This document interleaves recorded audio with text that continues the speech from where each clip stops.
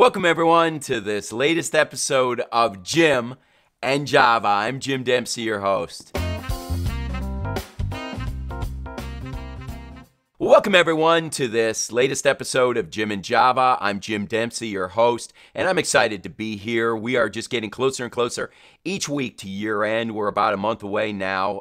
We're into December, and this is an important time for many nonprofits. I know it is for mine, and as we are moving into year end, we're getting closer and closer, starting to see some results from our November letters, e-blasts, email marketing. I hope you're seeing some good results. I hope that you have incorporated a lot of the strategies and methods. If you're new to this channel and you're just now hearing about our year-end efforts and our year-end strategies, be sure to check out the playlist that I'll be listing up above, and you'll hear our strategies. We are about 8 videos in right now. It's hard to believe that we started in October, but I believe that the best organizations that see the most success do so because they get an early start at year end. So I hope that you are one of those early adapters, that you were one of those that got an early start. But if you didn't, this will be the week for sure. It's never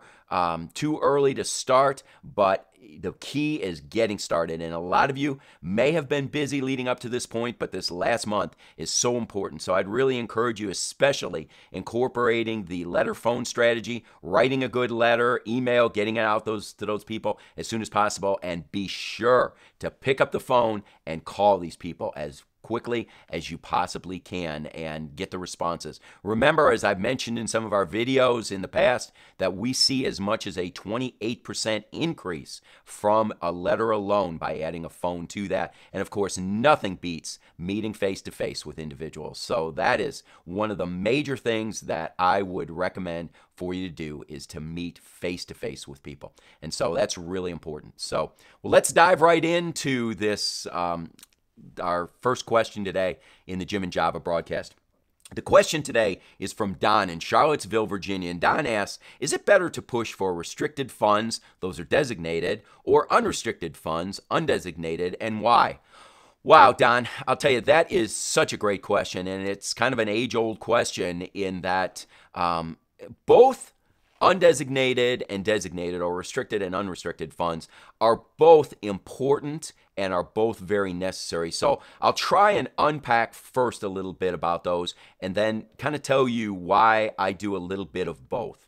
Now, from the standpoint of the unrestricted or undesignated funds, these are the funds that do not have any certain designation to them. They are the funds that could be the where most needed funds. They are the funds that allow you the most flexibility.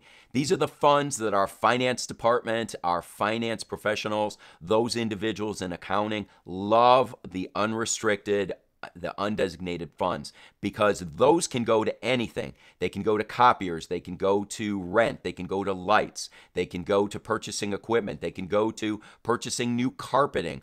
All those things are very, very good, and those are necessary funds to have.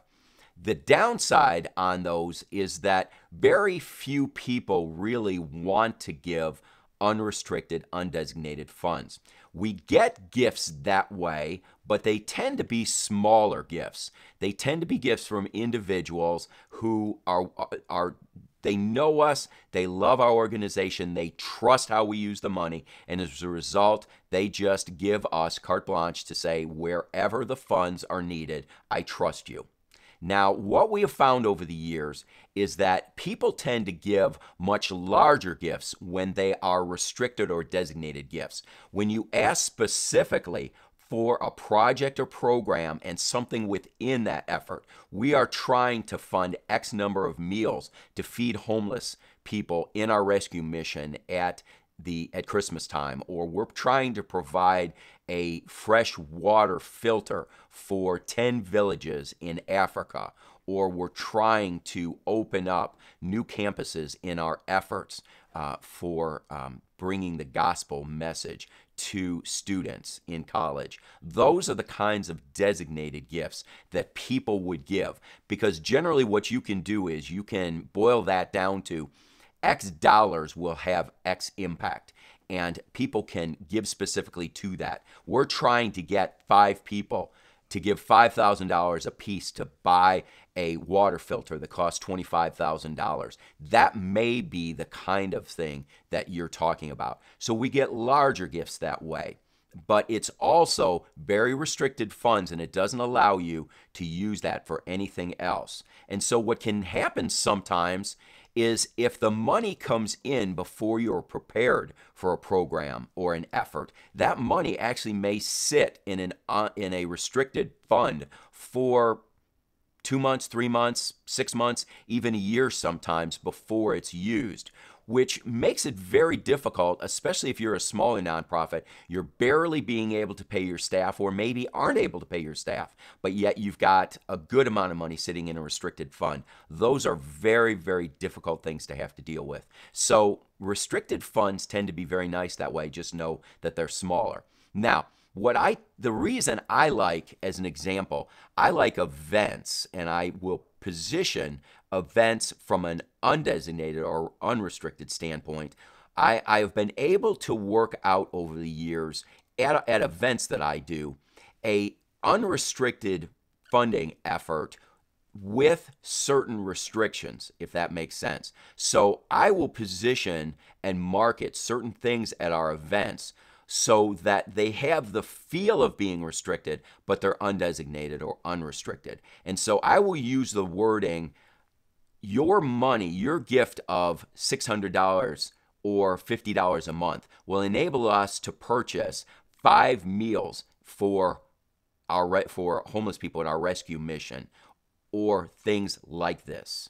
So saying that your money would help purchase things like these 5 meals allows you to have the freedom to be able to give people an example of the kinds of things that could be purchased with your money, but doesn't put you in the box and doesn't restrict your ask at that event to only purchasing meals for our homeless population. So I hope that makes sense, but giving people examples so that in their mind they're picturing these meals, but it's positioned as things like this. And that has made a real difference. So in understanding this issue, you've got restricted money generally brings in larger gifts than unrestricted money. Unrestricted gives you greater freedom to use those funds, but you will get smaller gifts. So my recommendation is find the best of both worlds. Now, you may have some individuals that always want to give to restricted, and don't talk them out of that. If that's what people want to do, then you need to encourage them to do that, but you also want to present opportunities on your response devices for your mailings. You want a where most needed opportunity. So let's just say that I am a rescue mission and that within the context, the body of the letter, I'm positioning purchasing meals at Thanksgiving. So the idea is that your gift will purchase X number of meals. That will be restricted designated money. But on that same mailing, on the response device in that mailing, you have, please use my money where the need is greatest. And you'll have a percentage, about 10% generally, of your responses will check the box where the gift is needed, so that you also get the best of both worlds in that area. So, Don, I hope that answered your question. I really encourage all of you to submit questions. You can always do so down below. Let me know in the comments section whether you use restricted or unrestricted for your appeals. And just know that we've got a series of videos out at year end that helps you answer these questions. And I hope you're taking advantage of that. If you aren't a subscriber, we would love to have you as a subscriber.